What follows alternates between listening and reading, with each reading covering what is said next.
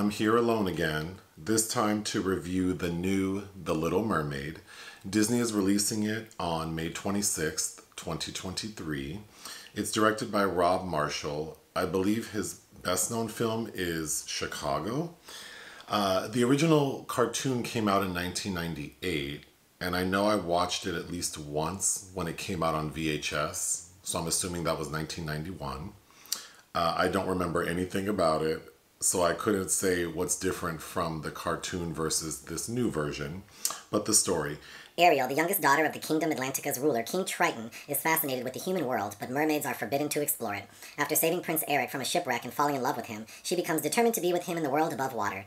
These actions lead to a confrontation with her father and an encounter with the conniving sea witch Ursula, making a deal with her to trade her beautiful voice for human legs so she can discover the world above water and impress Eric. However, this ultimately places her life and her father's crown in jeopardy.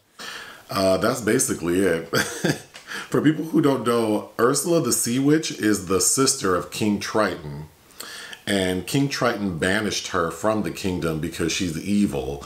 So for the past 15 years, she's been trying to come up with a way to take control of the kingdom. And she's going to do so by taking advantage of the fact that her niece, Ariel, is in love with a human.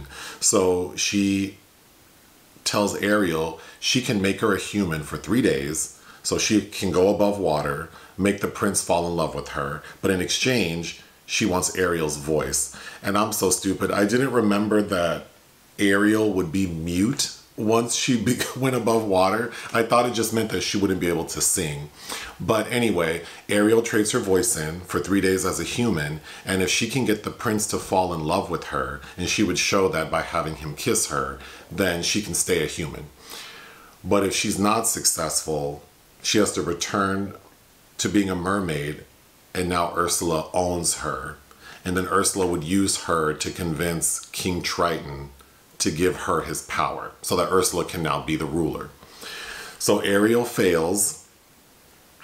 She's sent back to be a mermaid.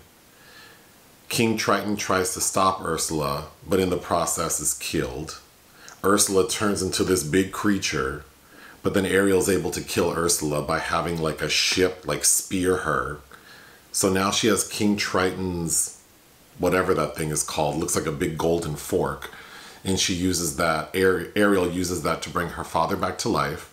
And then her father grants her her wish of being a human. So now Ariel and Prince Eric can live happily ever after as humans. But another plot line is that humans, specifically King Eric's kingdom and his mother, the queen, they believe that there are like underwater gods who are against them. So the final scene is that King Triton has his kingdom come up above water to sort of stand side by side with the humans, showing that there is peace. The end. What did I think of this movie? Okay, so I liked it better than the reimagined versions or the live action versions of The Lion King, Beauty and the Beast, and Aladdin. Which is not saying a lot because I didn't care for those movies at all. To be fair, this is not the type of film I would choose to watch.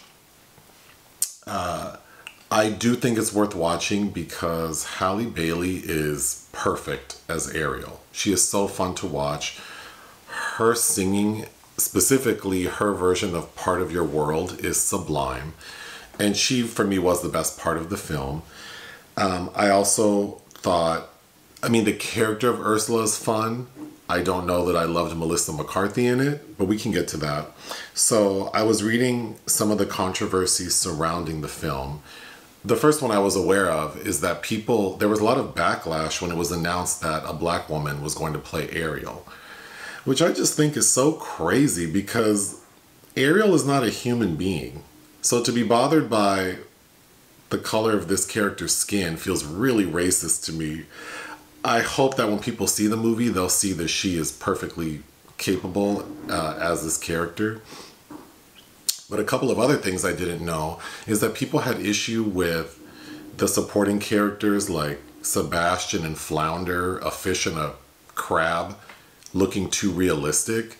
That also seems silly to me. I don't know, like, did they want them to look like cartoons within this live action film. I think they work just fine. And then people felt a way about Ursula being played by Melissa McCarthy because they felt that it should have been a drag queen playing that character because the cartoon was inspired by the drag queen Divine. I could see people feeling that way.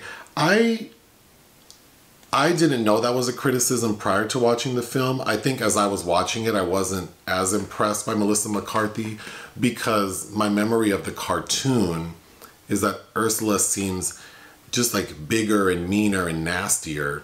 So I expected an actor who maybe was older and larger in size playing Ursula.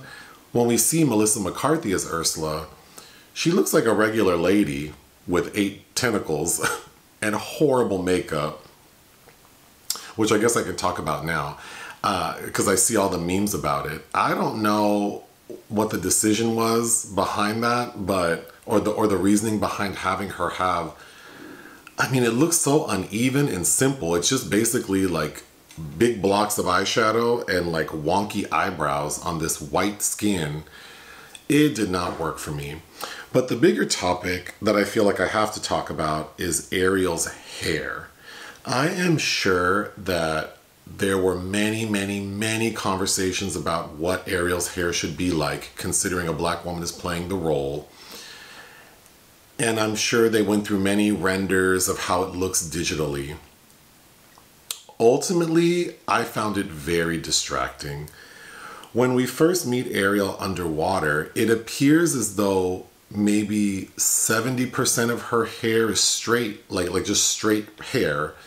That's the texture, with like braids in it.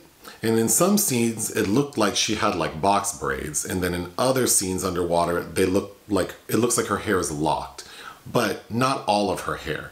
When she gets out of water, sometimes it looks like maybe 50% of her hair is locked. When she becomes a human and her hair is completely dry, there are times when it looks like 100% of her hair is locked.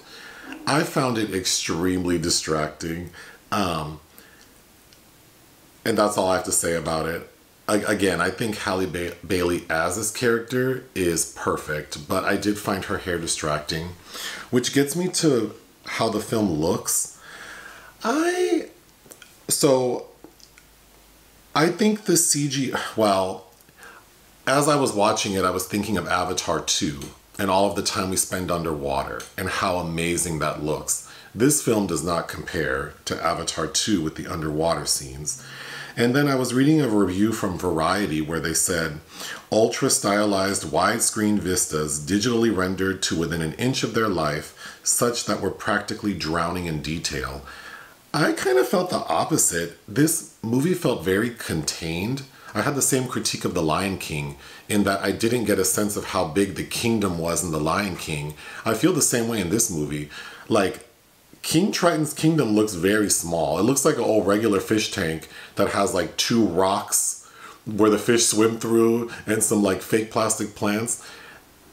I didn't get a sense of how large this area was. And even when we get to Prince Eric's kingdom with his mother, the queen, and the castle, we do get a few shots of like the peninsula the castle is on. That didn't seem that grand or broad. And once we're in the castle, I didn't get a sense of how grand it was. I also think the CGI, again, is not up to Avatar 2 levels, but I think the visuals, so like when we meet Ariel's sisters, King Triton's daughters, when we come upon them, they're all sitting like in a semicircle. They fully look like video game characters. And then when we get closer to them, they look more real, but then I think the effect of them being underwater is diminished. I found that particularly true with Javier Bardem as King Triton. Sometimes it just looked like, I don't even know how to describe it. Like maybe there's like it's almost like a Snapchat filter of someone being underwater where you see kind of like little bubbles, kind of hair moving, but then King Triton has a big beard and that didn't really move, but then his hair did. Yeah, it felt a little inconsistent to me. But moving on to some of my notes. So I don't know about the cartoon, but in this film, all of Ariel's sisters are of different ethnicities, which of course made me think, like, does King Triton have like 7 different baby mamas? Or because I understood that Ariel's mom is dead, but so does that mean like all of these daughters have the same mom? Which I know is borderlining on not wanting Ariel to be black, that all the characters can be anything, but it definitely was a little distracting, just in that my immediate thought was, do they have the same mom? So a really good scene in the beginning is Ariel has been told by her father, stay in the kingdom. Don't go to certain areas. Definitely don't go above water. Humans are vile. And she does not listen. Ariel's nothing but trouble. That character. Someone needed to whoop her ass because she does not listen. She collects stuff from, like, that falls to the bottom of the ocean from humans. And she goes to this area she's not supposed to go to a lot because we see that she has a collection of tchotchkes. And it's pretty immense. So that means that she is always doing what she's not supposed to be doing. Which also makes me think, who's watching her? Like, I don't think King Triton's parenting is very good. It's Triton, not Titan. But when we first see her leave her kingdom, there's a scene with a shark that is attacking her and her little friend Flounder. I thought that was very well done. So the scene where Prince Eric's ship wrecks and Ariel saves him, I was a little confused because there were a lot of people on that ship, and then we only see a handful of people on the lifeboat, and Ariel only saves Prince Eric. So did a bunch of people on that boat perish in the shipwreck? That seems kind of dark. Okay, so another supporting character is Aquafina voicing Scuttle, a bird. And the bird is supposed to be kind of an idiot. I thought that was fun. Although, I believe there's new music because specifically Aquafina and the crab, Sebastian, have like a rap song. In the audience, people seem to really enjoy it. It was not for me. Because even the style of how they're rapping feels like contemporary. So I didn't care for that choice. So the way Ursula can see what Ariel's doing above water, and she sees that the prince is falling for her. So now Ursula's afraid that Ariel will actually make him fall in love with her. So Ursula's plan is to go above water and seduce Prince Eric, because ever since Prince Eric was rescued by Ariel, he's been looking for her, because as soon as Ariel rescues Prince Eric, takes him to land, and as soon as he wakes up, he just sees her face and hears her voice, and she runs away. So that entire time he's been searching for her. So once Ursula realizes that Ariel's successful, or will be successful, she comes back using Ariel's voice, which she keeps trapped in a necklace, and then she like puts a spell on Prince Eric to make him love her, I think. So they're about to get married like lickety-split. And at the engagement party, Ariel shows up and destroys the necklace around Ursula's neck. And then everyone can see that, you know, that these are mermaids and witches, and everyone goes into a panic. Ursula takes Ariel back underwater. So what did I think of Prince Eric? He was okay. I don't think he's not as... Halle Bailey's the star of the show. I feel like he's just supporting. That character is not... I didn't care for his voice. I don't think the actor brought anything extra to it. So after Ursula is destroyed by the ship piercing her, then we see that Ariel, you know, goes back with her father after he's been reanimated. And then we see the next morning, Prince Eric like swims back to shore. I was very confused by that. Like, how long was this man out in the middle of the ocean that like, was he out there all night long? Getting back to how the film looks, I thought we do at the end, King Triton comes back to wish farewell to Prince Eric and his daughter Ariel because they're about to go on their honeymoon. And I thought Javier Bardem as King Triton out of the water looked so creepy. Lastly, I think the story of The Little Mermaid, to me, fell kind of flat once Ariel becomes a human, partially because I didn't realize she was mute. I think Halle Bailey does a fantastic job of acting without having a voice, but we do rely a lot on Prince Eric's character, who I didn't find as captivating. But overall, based on the reaction in the theater, I think for people who were fans of the cartoon, I think they'll enjoy this one. I think for the little brown girls to see Halle Bailey play this character means a lot, and she does such a fantastic job. That being said, I thought this movie was okay. I would give it 2.5 out of 5. Hit the thanks button, listen to our podcast. Bye.